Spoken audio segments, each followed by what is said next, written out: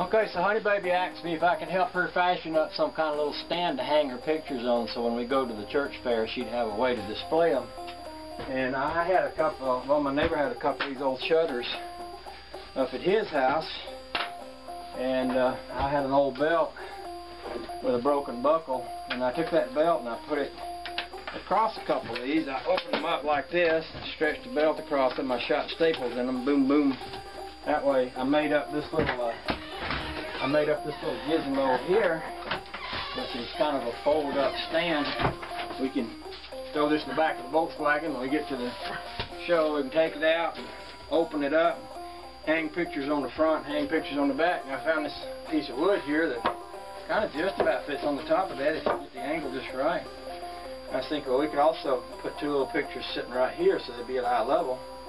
And we'd have pictures on both sides, pictures here, and maybe even hang some of her bags off the edges. So that's what we're making up for today.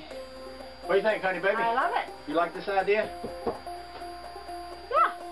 Yeah. Lee gave you this wood. This is scrap wood. I got a load of it in the back of my truck for you to make more frames out of. So I'm going to bring all that in a second. I just thought I'd show the YouTube world our little invention here. Yep.